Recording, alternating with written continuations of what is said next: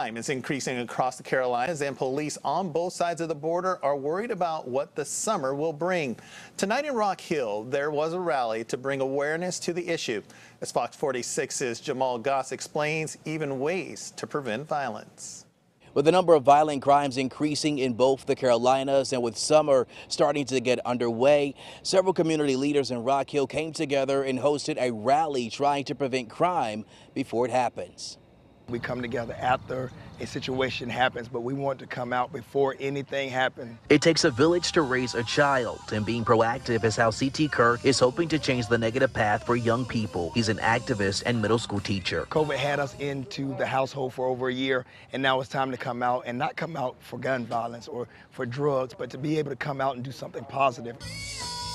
Dozens of people showed up as community leaders hosted a youth rally at Fountain Park. Young people got to perform and inspire. It's a way for them to use their voice and encourage them to stay away from gun violence and bullying. If our youth do not have a positive voice, they're going to lean to negative devices. And we see this so much with the growing technology that is around them, that they're pretty much going in a negative direction. So we need to be where the young people are.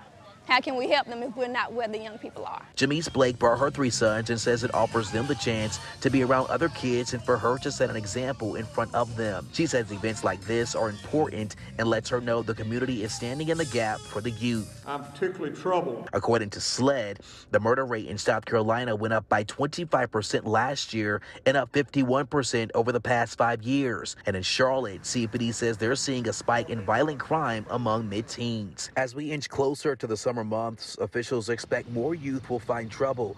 Meantime, Mayor John Geddes says it's a generation of young people who are at stake. The youth gets a chance to see the adults showing how important talking about and being against bullying and violence and all of those things is important. Not every one of our youth have a support structure that emphasizes that. And young people were able to get registered to vote, and families were able to learn more about affordable housing and, most important, socialize and get to know what groups are doing what in the community.